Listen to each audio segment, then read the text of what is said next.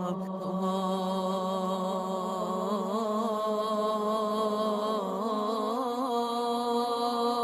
evening.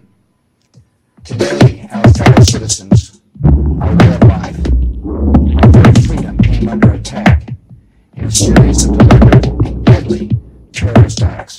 The victims were airplanes, other officers, secretaries, businessmen and women, military and federal workers, moms and dads, friends and neighbors.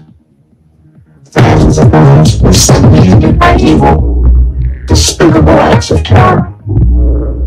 The pictures of airplanes flying into buildings, fires burning, huge structures collapsing, have filled us with disbelief, terrible sadness, and quiet, unyielding anger. These acts of mass murder were intended to frighten our nation into chaos and retreat, but they have failed. Our country is strong. A great people has been moved to defend a great nation. Terrorist attacks can shake the foundations of our biggest buildings, but they do not touch the foundation of America. These acts shatter steel, but they cannot dent the steel of American resolve. America is targeted for attack because we're the widest beacon for freedom and opportunity in the world, and no one will keep that light from shining.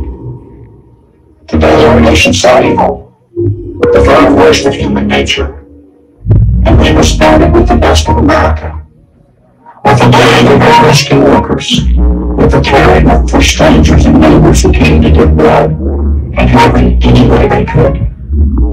Immediately following the first attack, we implemented our government's emergency response plans. Our military is powerful and is prepared.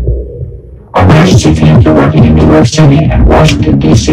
to help with local rescue efforts. Our first priority is to give help to those who have been injured and to take every precaution to protect our citizens at home and around the world from further attacks. The functions of our government continue without interruption. Federal agencies in Washington, which had to be evacuated today, are reopening for essential personnel tonight and will be open for business tomorrow. Our financial institutions remain strong, and the American economy will be open for business as well. The search is underway for those who are behind these evil acts. I'm directing the full resources of our intelligence and law enforcement communities to find those responsible and to bring them to justice. We will make no distinction between the terrorists who committed these acts and those who harbor them. I appreciate so very much the members of Congress for joining me in strongly condemning these attacks. And on behalf of the American people, I thank the many members who have called to offer their condolences and assistance. America and our friends and allies join with all those who want peace and security in the world, and we stand together to win the war against terrorism. Tonight I ask for your prayers for those who grieve, for the children whose worlds have been shattered, for all whose sense of safety and security has been threatened. And I pray they will be comforted by a power greater than any of us, spoken through the ages in Psalm 23. Even though I walk through the valley of the shadow of death, I fear no evil, for you are with me.